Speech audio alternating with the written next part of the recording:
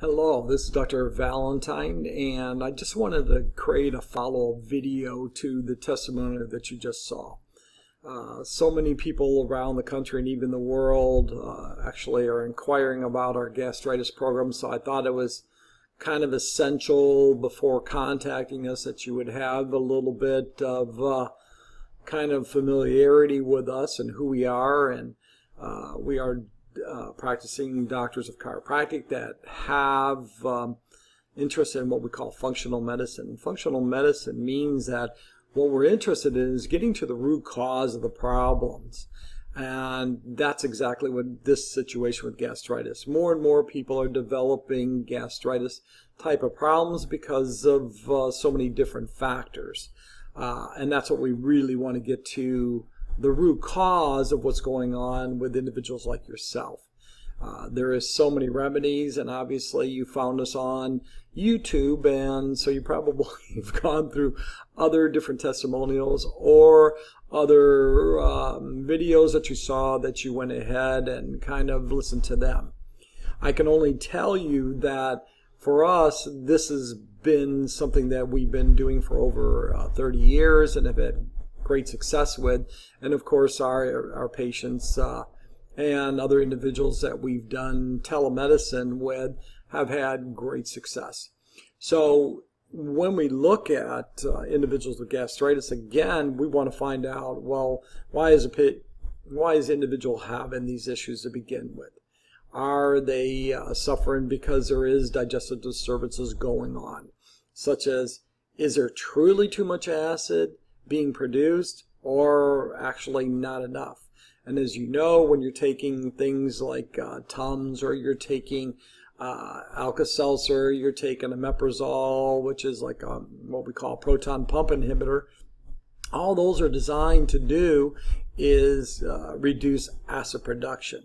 Understand that acid production in our stomach is our first line of defense. So when we reduce acid production, we are actually reducing our defensive mechanism, because now that allows the bacteria, the viruses, the parasites, the fungus or yeast to really get into our body and take hold in there and actually create more problems.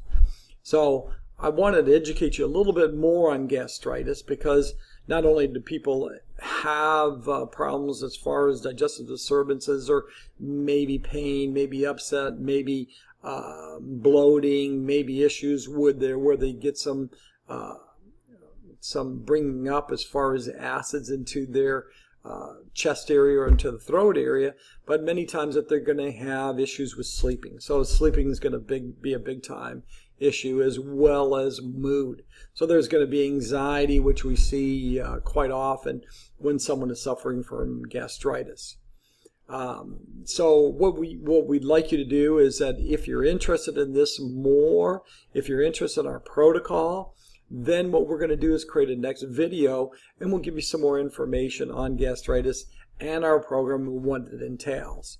In the meantime, if you're not really serious, but you're kind of on the border, you know, what we call teeter-totter, good analogy, then you might try apple cider vinegar, for example. Take a couple tablespoons of that, put it in water, and drink it down. Now you could drink it down without food and see what kind of reaction.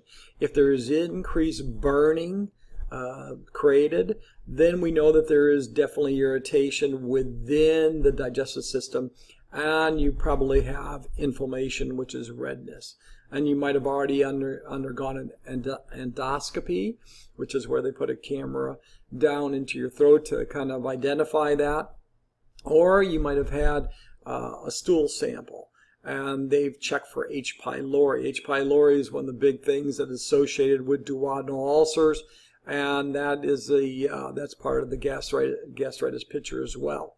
If you've been through those, if you tried those things and you still are suffering, and you really are committed to getting well, then our program is probably something that would interest you.